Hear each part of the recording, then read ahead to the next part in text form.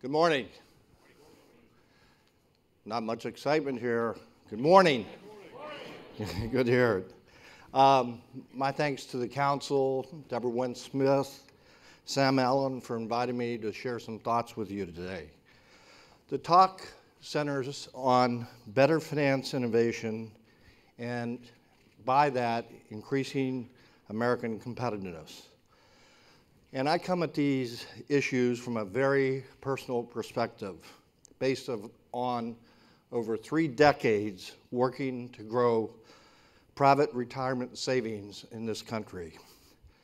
Over that time, I've seen some amazing positive changes that have huge implications for our future. So, what I hope to leave you with today is a single critical insight, one that very few people, including the top policymakers in Washington, have yet to take aboard. And that is that the private workplace savings system we've evolved in this country is not just a source for most people's retirement. It has also become a dynamic engine for capital accumulation, for market liquidity, for the finance of innovation, and a spur to faster economic growth. Paycheck by paycheck, tens of millions of workers' retirement savings are fueling a virtuous circle of forces shown on the slide now before you. Forces that are already powerful, which we can build on to create even stronger competitive advantage for the United States. I trust in your package you all have a copy of the slide. So let me start at the center and move up to 12 noon, then go clockwise around the circle. Over the last several decades, with the rise of 401k, 403bs, 457 plans, and IRAs, and many other savings vehicles, America has built up fully $28 trillion in retirement savings. Just for context, that is well over 1/3 of the total market capitalization of all U.S. stocks and bonds, which is $72 trillion. These retirement savings are the largest dedicated asset pool on earth, and no other nation comes even close. In fact, these assets are the envy to many competitors around the world who are struggling with aging populations while still depending solely on tax-based, pay-as-you-go retirement systems, many of them straining at the seams. So, even though many serious shortfalls remain in America's retirement finance, and they do exist, the buildup of these assets is a huge success story. It provides us a great base to build on. What's more, we have practical insights we need from experience to identify what works and go about solving the remaining challenges of our own system. And the good news here is that more and more policymakers in Washington are beginning to understand these two facts. First, the Americans are very worried about their retirement futures. And second, that voters love proposals that make it easier and more lucrative for them to save. This crosses party lines because both Democrats and Republicans grow older every day, and they all love money. No surprise then, we're seeing a rising wave of proposals in Congress to expand and subsidize more retirement savings. In fact, Monday night, the Secretary Brady released a proposal that addresses greater retirement savings. And this does have support, no matter what you read, across party lines and backing as well from the Trump administration. That's why at 12 o'clock noon on this slide, we suggest that the $28 trillion in savings today stands to grow dramatically by trillions more in the coming years, because we can confidently expect to see legislation and regulation in Washington to provide more access to on-the-job savings for tens of millions of more workers, moving America closer to people's capitalism, in which nearly every worker will have a tangible, growing equity stake in the future of this country. This kind of mass investing already engages a majority of working Americans. Over 80 million of us whose regular monthly savings deductions have made this country's stock and bond markets the deepest and most liquid on earth. And robust capital markets matter a lot for America's capacity to innovate. That's because capital markets are much more flexible and nimble in funding innovation than the bank-centered financial systems that dominate most of Europe and North Asia.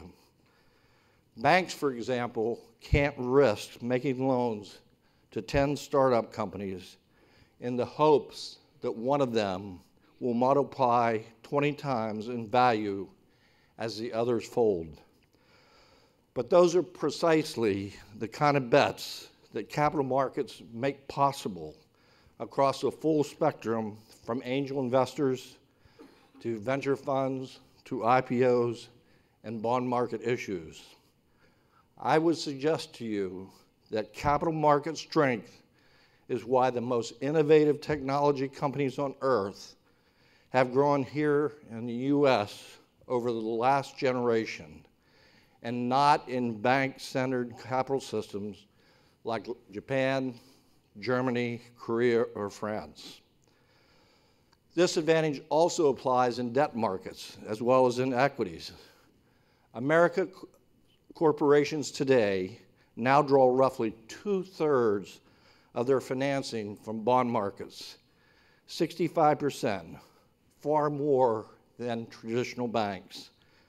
This continuing competition between banks and capital markets in general keeps the capital costs in America lower than they otherwise would be.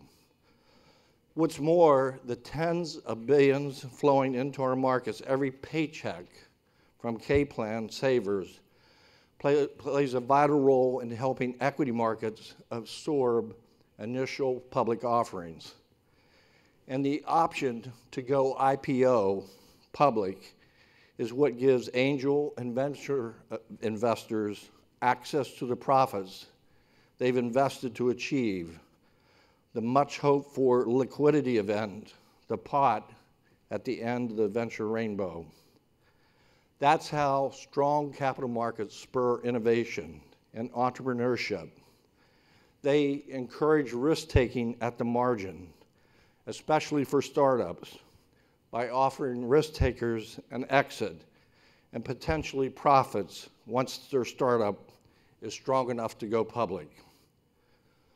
This brings me to my theory of what primarily drives economic growth, and that is innovation, working both directly and indirectly, and including even failed innovation. Some of you may recall the wild and crazy days of the original dot-com bubble back at the turn of the century. And you'll remember that a few of these dot-coms grew into giant world-changing firms like Google and Facebook. But most failed flat out, like Pet.com.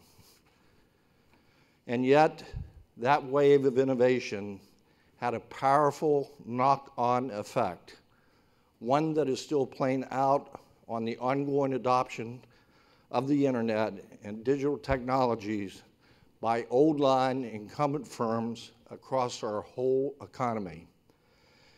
Innovators, in other words, force established firms to step up their game, raise productivity, and adopt new technologies, much faster than they would in absence of innovation. And that over time creates jobs and raises incomes, a process we're finally seeing playing out today, even in lower skilled, lower paid jobs. That's the virtuous circle of savings, investment, and funded innovation that workplace savers, tens of millions of them, help finance with their payroll deductions. Along the way, we're seeing a steady buildup of stakeholder wealth through these retirement plans and individual retirement accounts, the bulk of which roll over from workplace plans.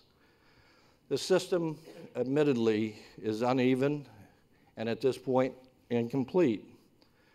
Some workers are doing amazingly well.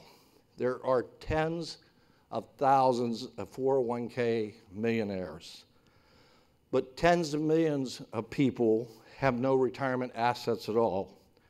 Roughly 40% of all workers, notably those in emerging gig economy companies, small companies, have no access to payroll savings plans on the job. None.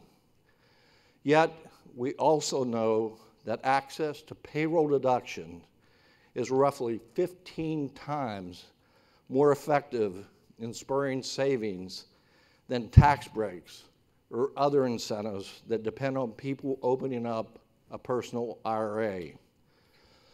We also know from experience that tens of millions of workers who do take part in the fully automated plans and save over 10% are well on their way to replace more than 100% of their lifetime incomes.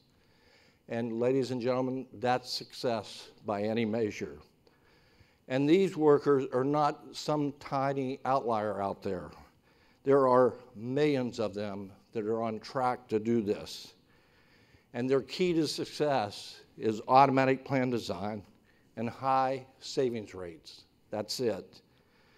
That means the challenges ahead for policymakers are clear and straightforward. One, close the coverage gap. Have it that all employers have available to them some form of workplace savings plans, including for contract and part-time employees. Make these plans fully automatic for enrollment, annual escalation to 10% or more, and perhaps partial annualization. That's it. We know where to go with these plans today. But getting from today's partial success to a fully fleshed out system takes smart legislation and forward-looking, flexible regulation to encourage continued innovation.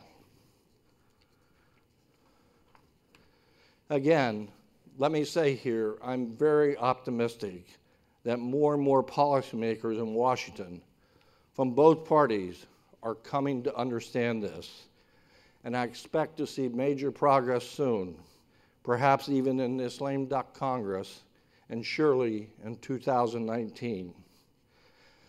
That confidence rests in the growing understanding in Washington that over long term, raising retirement savings can actually increase government revenue, lift economic growth rates, and help deal with long-term fiscal pressures. 4 years ago, Putnam Investments led a coalition of groups, including the U.S. Chamber of Commerce and ARP, to support a study by Oxford Economics of the economic impact of raising American savings. It is called Another Penny Saved, and its findings were crystal clear. Raising savings through reforms I've just mentioned would spur additional economic growth that could add trillions to America's future GDP over the next generation. This is thousands of dollars per capita. And I might add, you can find another penny saved online if you want to take a look. What's more important about this study is not just that it drew the connections between higher savings and faster long-term growth. It really spurred on top policymakers in Washington to begin to make the connection themselves. I believe that's one reason why we just went through the recent tax bill, the tax reforms, and retirement incentives were untouched. There was a lot of discussion about it. They didn't increase these savings incentives, but they didn't go after them like they did in the last major tax reform in 1986. One other insight gaining traction in DC today is that every dollar of retirement savings is one less dollar that individual or family will ever ask from the government in the future, at least for any means-tested help like Medicaid. The America's people's retirement assets, that's $28 trillion again, also protect the government from future liability. Personal solvency and national solvency reinforce each other. Once you assume that as a country we will somehow provide income and medical care for elders through this system, there's only two ways to do it. We all know it.